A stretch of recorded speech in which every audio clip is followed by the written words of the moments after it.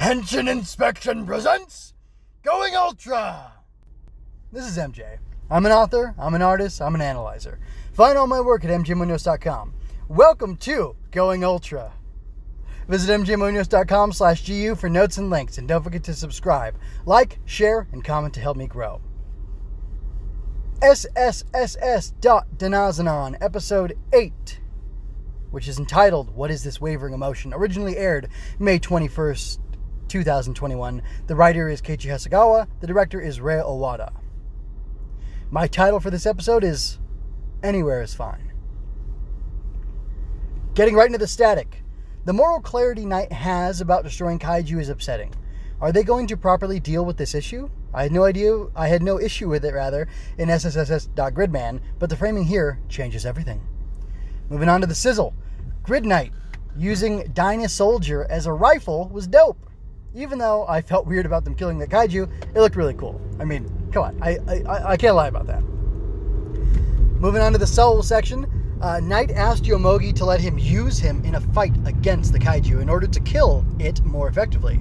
Kaiju users, particularly, I've been having a lot of trouble with that word today, the Kaiju Eugenycists use Kaiju as weapons to kill all humans. Yomogi had to choose to fire while Gridknight was wielding him as a weapon. I wonder if Kaiju operate under the same mechanism. Are they just doing what comes naturally or choosing under the guidance of the Kaiju users? In a way, is Gauma putting the other Dynazenon pilots in the same situation where he is pointing them as weapons towards an enemy and then forcing them to act? I don't know what you think about that. Moving on to the speculation. Chisei is getting her own Dynadragon mech. The fact that the seed in Yomogi's mind when he's doing the absence in domination, and the seed thing that Chisei picked up in the first episode were shown to have grown and changed after Yomogi connected with the Kaiju as, a Kaiju user. I believe that's all foreshadowing that a Kaiju will be born from the Dynazenon Four-and-a-half, and maybe it will even be the great dragon, or a great dragon that's growing with Chisei because she resents being a fifth wheel. And I say that because she's piloted Dynasoldier. I don't think she's piloted Dynawing. Oh, no, I guess she has, hasn't she? Anyway, I don't remember actually. Let me know in the comments, please. But, Dynazenon has a big dragon. There's that dragon in the opening credits. Dragon things may be powerful. Her little thing has like the frame of dragon wings. They could be bat wings, but dragons do have bat-like wings. So, I don't know what's going to happen. But, she could be like the Drago Rex or whatever that Dynazenon gets. That could be what's growing for her. Or maybe it's just her own mecha that integrates, like Dragon Caesar from MMPR, or, Jew Ranger. Anyway, I don't know about that. Okay, moving on to the final section. This is the debate section. Here's the big question, and I've got big, hairy context full of spoilers, so here we go. If Kaiju are born from people, have hearts, and can be good or evil, what makes them so different from people? Why is it okay to just kill them at some point? And the reason I ask that is because I would think in the Gridman universe that, in general Tokusatsu, they're not cool with you just killing people if they're bad enough. But people are born from people, people have hearts, and people can be good or evil, just like Kaiju. So what's the difference? Here's all the context for this question. Are you ready for those SSS.Gridman spoilers I talked about last episode? If not, go mainline it and come back. It'll be worth the trip. Believe me. Spoiler, spoiler, spoiler, spoiler, dam. Okay, I'm letting the waters out of the spoiler dam, so here we go. This was a great show, right? Anyway, Knight and the second are from SSSS.Gridman, as I'm sure you've gathered by now. Keiichi Hasegawa is the head writer for both of these series in the Gridman universe. Knight is actually Auntie, and the second is the groovy, music-loving exposition hobo that talked to Hibiki on the train. Anocius, I would say Cius because of my Latin background. Anocius the second. The answer, that answers the question of what she's the second of, that they, raised. I'm the second of what? Anyway, so that was fun. Anyway, the two of them are Kaiju with hearts, right? Auntie, Knight, and the second, Anocius. And yet, despite the fact that they're Kaiju with hearts, Knight openly advocates for the killing of Kaiju without hesitation. He said it multiple times to Yomogi. The second implicitly goes along with that because she has been supporting him all this time. It seems like it has been a few years since we've seen them because they look older, and I want to know, why is that okay? And should people be killed if they cross that same threshold that kaiju do? My rating for this episode overall is 4 out of 5. The reason I went, I entitled this Anywhere is Fine, and I'll kind of explain that as I go through the episode. Anywhere is fine as long as you have the right mindset. At the beginning of the episode, Minami and Yomogi were uncomfortable together. They had just gotten bad news, and when Yomogi tried to reach out to her, she pulled away. The end was capped off by a mirror of that scene where he is aloof and she reaches out to him. There is a warmth and joy in that ending scene because something has changed within each of them. They are the same people, but their minds and hearts are changing.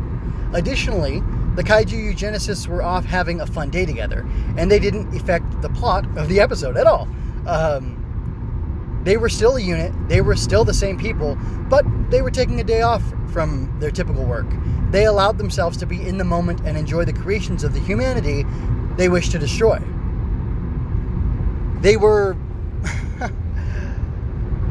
still themselves, even though they were somewhere else. They were anywhere, and it was fine. They were still them, because wherever you go, there you are, and you're there with these other people. So, I don't know. I think it's pretty interesting. And that line caught my attention in the beginning of the episode, and its repetition at the end really hooked me. It got me thinking about the following short verse of poetry, which I always mingle it in my mind like, there is no prison that a free mind can escape, or that can hold a free mind, or whatever. But the actual verse goes like this. Stone walls do not a prison make, nor iron bars a cage. Minds innocent and quiet take that form, or that for an hermitage. If I have freedom in my love and in my soul am free, angels alone that soar above enjoy such liberty. And that's from Richard Lovelace to Althea from Prison.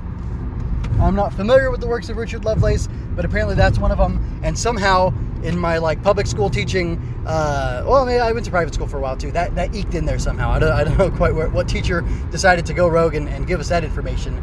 That inside of the prison of a school, that if your mind is free, you too will be free, and your freedom will rival that of angels who fly in the heavens above and don't have the same worries and cares of man. Anyway, this episode raised a lot of... I'm still justifying why I gave this a 4 out of 5. This episode... This is what you tune into Going Ultra for, isn't it? This episode raised a lot of questions of identity and roles. Over this series, the heroes and villains have been purposely placed in opposite roles and have questioned their motivations and actions. The lines have been getting fuzzed, and I am enjoying the exercise in something close to character study that is happening here. Kiyomi was about to vandalize someone's property for no good reason. Then he supported letting the kaiju live because it had done no harm. Further, he put himself in danger to stop Gauma from mindlessly causing damage to the city and, people's lives, and insisted on luring the kaiju away to mitigate harm. And putting himself in danger, right? Like I said. There's a lot of nuanced treatment of these people and their decisions, and I really dig that. So, that's all I have to say for now. That pretty much concludes the review, the analysis of this episode of SSSS.Dynazenon. And I would ask that you go ahead and go over to mjmunoz.com, that you look for the search bar. You'd search for that search bar. After you find it, type in Glowbug, and you can read draft 1.9 of Ava and the Glowbug, which is the most up-to-date version of the story. I think that story's done. I actually started working on the second book in the Glowbug series. I plan on there being one inspired loosely by Ultraman, by Kamen Rider, and then by Super Sentai. So I'm working on that. I've got plans. My wife helped me out. I did some brainstorming. I told her about that, and she added some ideas. So anyway, I think I've got some fun ideas, and I hope you check that out and then stick around for others. And if you're a Tokusatsu fan and an artist, contact me, please, because I would love to find a Tokusatsu fan to do my art. Yeah. So with that, I'm going to get out of here. I'm going to remind you that you don't have to shout Henshin to be a hero, and I'm going to leave you with peace and blessings. This is MJ signing out.